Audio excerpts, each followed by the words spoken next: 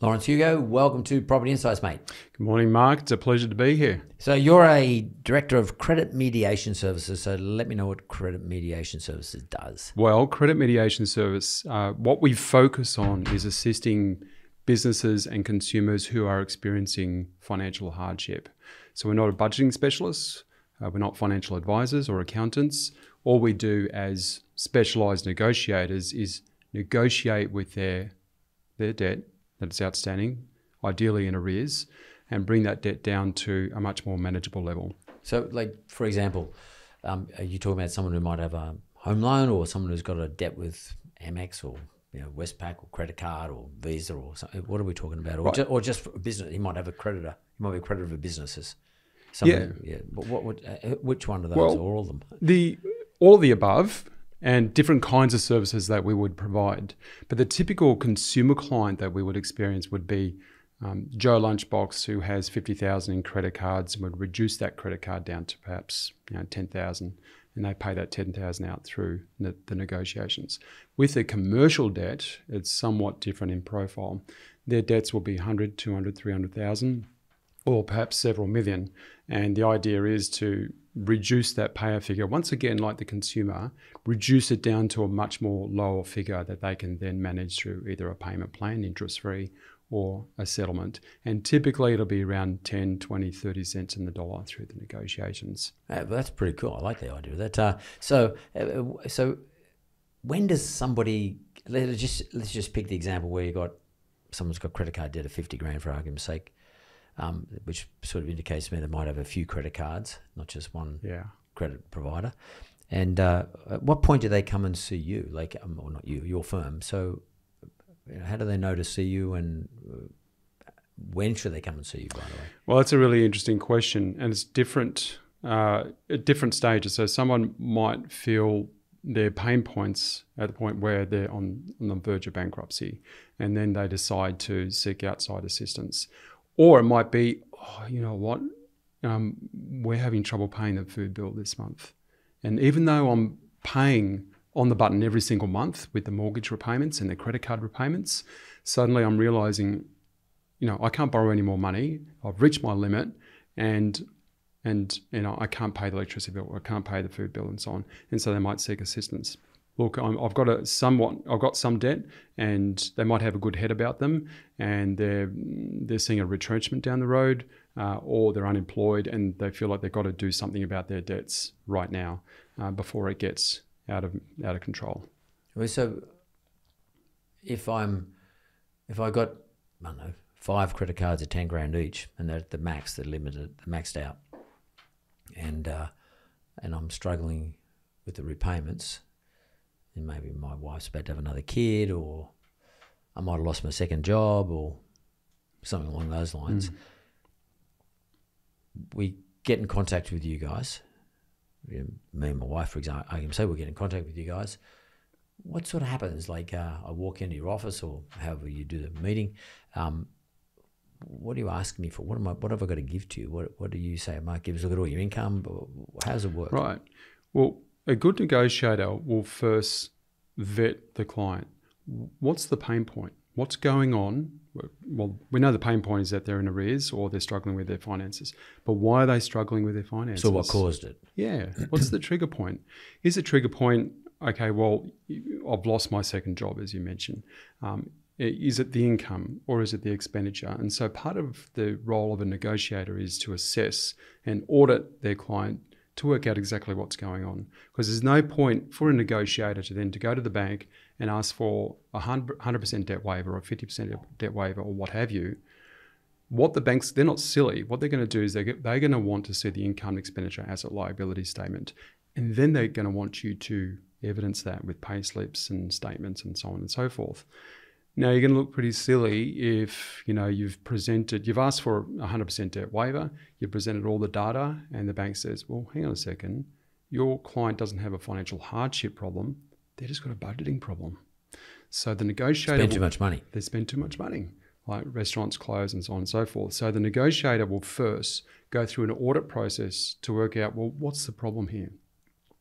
And what exit strategy is there? Because there's other things like, for example, if I've lost my full-time job, and all it takes is maybe 3 months to locate a new job, the bank's response, and rightly so, will be, well, that's fine. We'll just put you on a 3-month payment moratorium. That's under the NCCP. They're required to do that. Hardship. Yeah, under financial hardship. Exactly right. And that's perfectly reasonable because it's not a scenario, it's not an exit plan scenario where they've got to settle their debts. An exit plan scenario might look like, I have cancer on one side, to the other side where I'm simply not earning enough. I'm working full-time, I'm working part-time on top of that, my wife's working, and we're just not earning the income to sustain our monthly payments with our credit cards.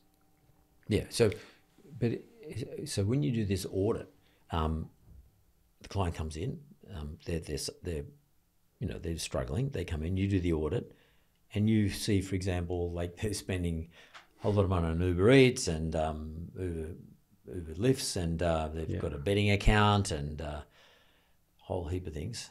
They're pretty much living beyond their means and not making their payments to whoever it is that they owe the real money to, like could be a credit card provider or a bank or whatever, a mortgage holder.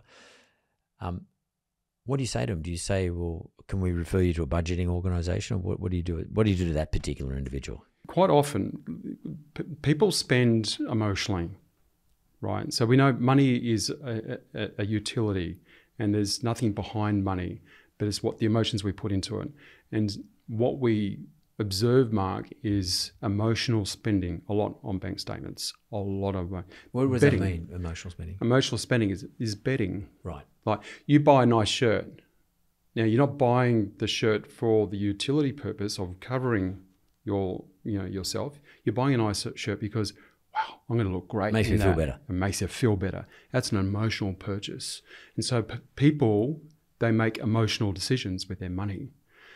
Now, when we look at a bank statement, now what we might see is all this discretionary spending, but if you take away the discretionary spending and see what their budget is, and if there's a surplus, they should go to a budgeting specialist. Right. They don't need a negotiator to do the job. They need a budgeting specialist or a financial counsellor. However, if you take away all that, discretionary spending and still they're in deficit, will help. Right. Whatever that spending is, will still help, because taking that away is not going to help them, right? So there's other things going on with them. So I'm amazed actually, but I mean, obviously this is the case you said it, but you do the audit, you find out that they're genuinely underwater for whatever the reason is. Yeah. Could have lost a job, whatever the case may be, just over borrowed. They're genuinely underwater, have no way of selling any assets to reduce the debt. So you take all this data, information, and you go along to the lender. Is there a department let's say it's a credit card, is there a department in the bank that you know to deal with? I mean, is there somebody you guys can call up and say, listen, we've got this client?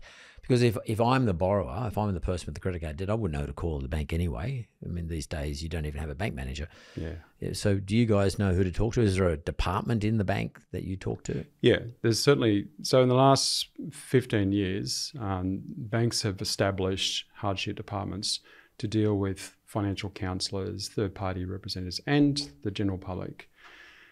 Now, these departments are specifically trained and geared towards assisting people who are experiencing financial hardship. So they'll go through these applications of financial hardship and they'll make a decision. Generally, the decision with the bank is, yes, we'll approve or not approve 3-month payment moratoriums. Sometimes 6 months or a 3x3. And so there are specific departments, but often it's the case where a negotiator is involved. They'll, as a matter of course, will liaise with that department, but then often will then bypass that department to go to other decision makers. Because what's been asked by the negotiator is usually out of the delegation of this hardship department. The hardship department will have depending on bank by bank, and there are some banks that are much more mature in the hardship space than other banks.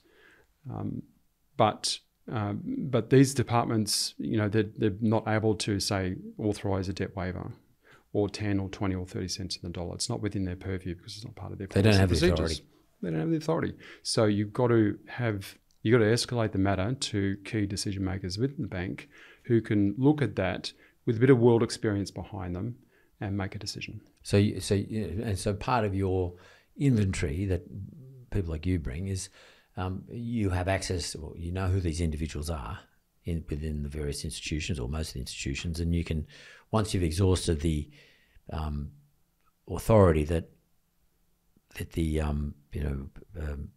first order of people you talk to is exhausted, you're able then to elevate it to the next level.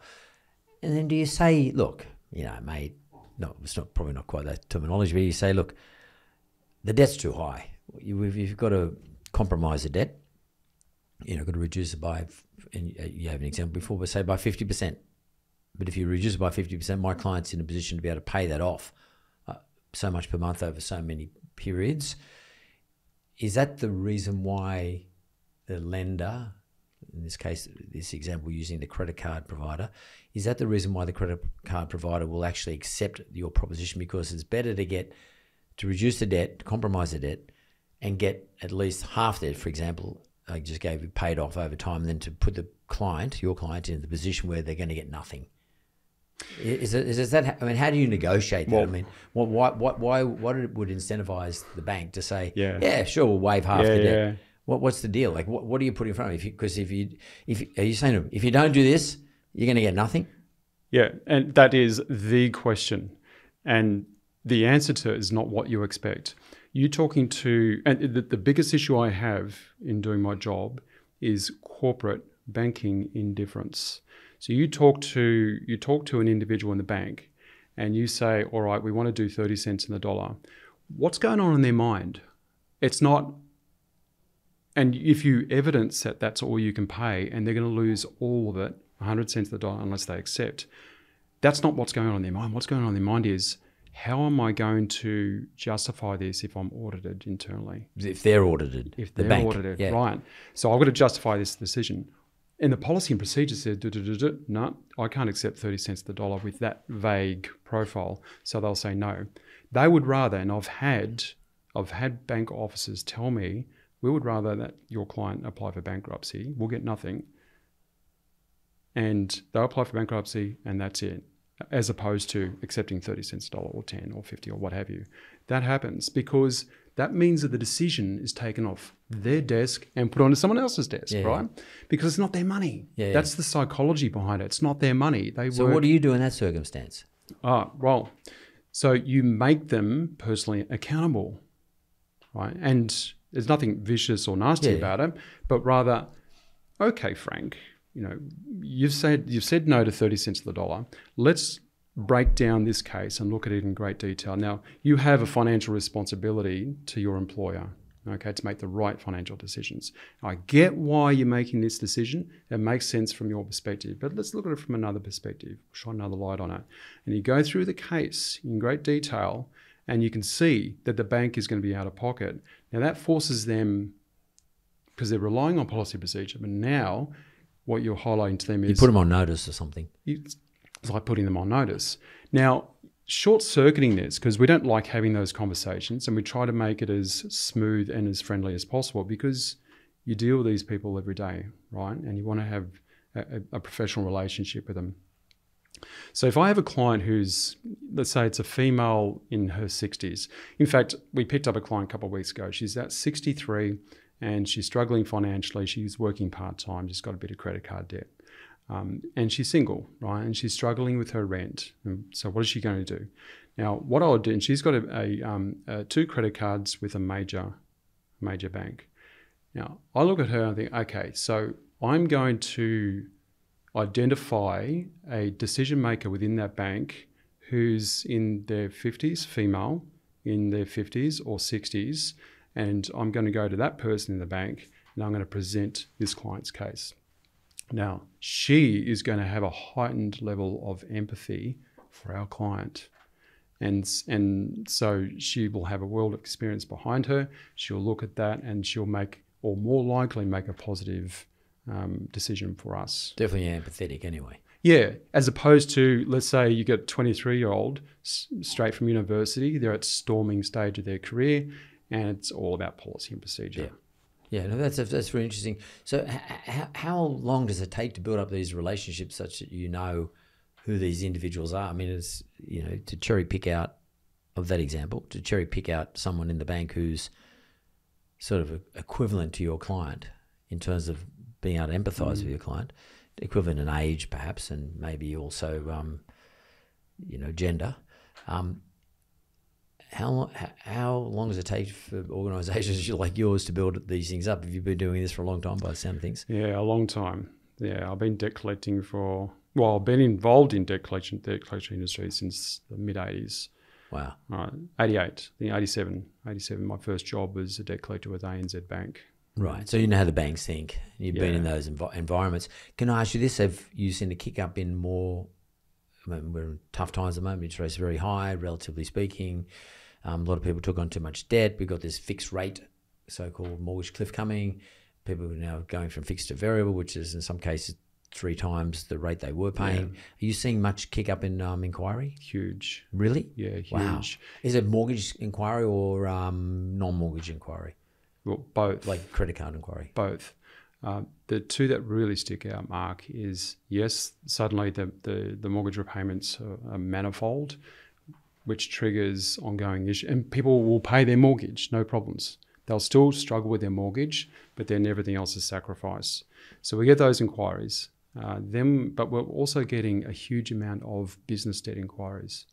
So what does that mean? Like business owners? Business owners, SMEs, yep. who have this birth of fintech lenders that have come out in the last few years who lend business money, non-consumer, to small businesses, right? And there's a market for that, of course.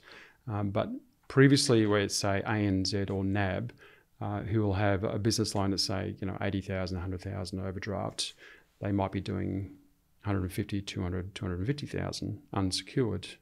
Right? These new lenders. And so we're getting a huge amount of inquiries with people we have a client from last month and he owes somewhere in the region of $600,000 unsecured. And his property is all caveat up because, it's unsecured, but they've put caveats on the property and he can't pay them. 15 grand a month, he can't pay them. It's just because the business environment's dropped off as a result of interest rate increases. I just flew back from Melbourne and I was shocked. Last time I was there, it wasn't this bad, but every 4 or 5 shops shut for lease. Businesses are shutting down everywhere. So you're seeing business borrowers increasingly seeking out your services to try and negotiate deals, particularly with some of these newer banks. What is the appetite of these newer institutions in terms of doing deals, settling the debt? I mean, because they're not as experienced as the older banks. No, well, that's interesting because and they're not used to having debt provisions or write-offs. No, and it shows. So it reminded me of the early days dealing with the banks when we began negotiating back in 2003, 2004. Banks didn't have hardship departments, and we were dealing with the collection departments. In fact, that's how the hardship department started. They just yanked out a few collectors, retrained them, and created these hardship departments. And they weren't used to. They didn't have the vocabulary around hardship, and they didn't have the mind frame around that back then. Now they do, to a large degree. So we're in the same place with these business lenders, and they're not used to. They'll be willing to say, okay, well, we're happy for the client to go bankrupt, and so we'd have to start all over again to try and navigate around that mind frame and get them re-geared towards agreeing to a settlement, because that's a better outcome. Why is it a better outcome when we've got a case where a client has 7 kids, he's got a fair amount of equity in his property, but he can't sell it because he's got all these kids, and there's mental health issues. Now, we're trying to manage this so this client can keep the property, but it means we've got to be getting around about 40 cents to the dollar with these business lenders. Right. They want him to sell and they might get 60 or 70 cents to the dollar. So how do you turn them around? So you're looking for these pressure points, these key factors that's within their profile that you start pressing. And it might take a tickle and a pinch here and there, but you can get them over the line. And it's entirely possible to do that. It's just got to identify what their sensitive points are. So this works. Do you find it? I mean, it'd be fairly stressful because you're taking on the stress of your client, because every client that comes to you is in stress by definition. Do you find it rewarding?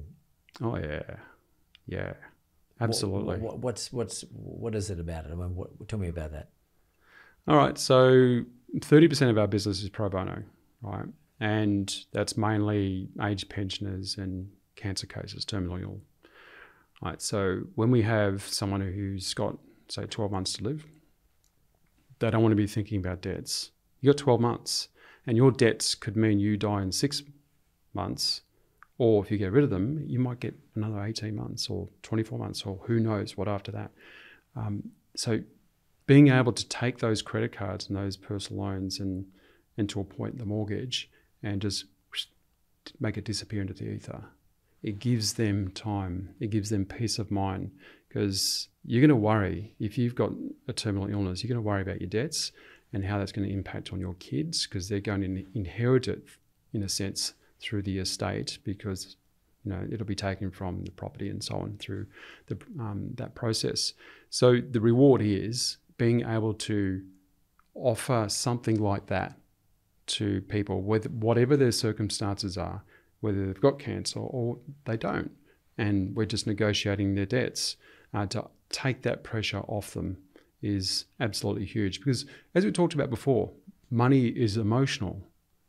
So by taking, on one side, they're spending the money for emotional reasons, but then on the other side, the burden, you got the angel on the shoulder, you got the devil on the shoulder. The other side is the burden, and that burden is manifold because of the money problems. And it ruins marriages, it stops you from sleeping, it affects your self-esteem, and people sometimes will self-harm over the trauma of having so much debt. So taking all that trigger points away is enormously rewarding, and people do this and they love it. So you said earlier that I sort of would expect this to be the case, that the interest rate environment that's been pushed hard by the RBA in order to control inflation in Australia has increased the amount of inquiry that you're getting. And you mentioned at a consumer level, but also at the business level, business borrowers and consumer borrowers. But if you were to, and you've been through this a few times, you've been around since the 80s, so where would you rank the level of intensity today, say, compared to, I don't know, the mid-90s or early 90s when we had that big inflation period? Are we sort of getting to those territories, or is it less intense or more intense? Where would you put it? It's just different. Apples and oranges. Like in the 70s, it took you 5 years to save 20% for a deposit. And I think the home ownership rate was somewhere around depending on what numbers you look at, between 70 and 76% of households. So 5 years to save 20%, right? Today, it's, again, if what numbers you look at, is somewhere between 60 and 67% of households are homeowners. And it takes 10 years to save 20% deposit. Why is that? I think the question I'd ask myself, and answering your question, the question I'd ask myself is, it's not why is it lower than the 70s compared to today, but why is it so high? Your cost of living is so expensive, and properties, how do people afford to buy into the property market? I don't know. Well, especially today. Especially today. Mental. But then, thank goodness you had cheap money the last few years, and it's allowed families to come into the market, whereas previously they were completely locked out of it, right? And so my view is the increase in the rates right now, I think we're coming back to normality. Which means we're getting normal again. We're just these crazy low rates, and now we're coming back to normality. And we might drop again. And I'm no rate expert. I'm not an economist. Just observationally speaking, my view is that we are coming back to normal times again. But in terms of inquiry to you guys, do you find the intensity more now than it was in, say, in the 90s when we had this similar sort of inflation worry and interest rates going up really hard? I mean, in terms of inquiry to you guys, but people who are now being put under so much pressure, are we under more pressure today than we were, say, in the 90s, or nowhere near it? Again, different, because in the 90s, I was on the other side, debt collecting, foreclosing on mortgages, right? Back then, your requirement is to foreclose. Today, if you're facing a foreclosure, you have a lot more leeway with the banks. The banks have learned a lot. Thank God. Yeah, thank goodness. So gone are the days when you're 90 days in arrears and they begin the foreclosure process, right? There's hardship provisions and there's benefit of the doubt. The other day I was shocked. I was talking to a client. It's a good thing. So this bank allowed her to be, 5-6 years in arrears. And they've just worked with her because she's had ongoing chronic illness, and they just worked with her time and time. And that's great. It's fantastic. So banks, and that's not typical though, but banks give a lot more leeway compared to the 90s and the 80s. Back then, it's more in arrears, boom, we're foreclosing. See you later. Yeah. So, I mean, there's a ton of properties in mining towns that one particular bank is very shy to foreclose on because, was worth $1 million. Now it's worth $200,000, and the mortgage is $500,000, for example. It's and the upside down mortgages. And the bank lent it to them in the first place. Yeah, that's right. Knowing the risks. Yeah. That's very interesting. And I guess also one of the reasons why it's different today is because there's a lot more people around like you today on the other side of the table. Back in the 90s, there was not very many people on the side of the table of the consumer. Right. Everybody was on the side of the table of the lender, the banks. And as you guys have developed a whole industry around this, and that is looking after consumers. And, lenders have, as a result of legislation, have had to become much more conscious of borrowers and not just foreclose, and had to give them hardship relief and work with people, which, by the way, they should do. It makes sense to me. Laurence Hugo, I really appreciate this discussion. It's not a discussion we normally have, but it's quite timely, I think. I think it's timely given what's going on in Australia at the moment. And I appreciate the examples you gave me, because I think some people may be listening and they might be getting close to needing someone's help. So I would suggest to anybody, if you feel as though you're getting into trouble, then go and see someone like Laurence. Thanks very much. Thank you, Mark. Thanks for having me on.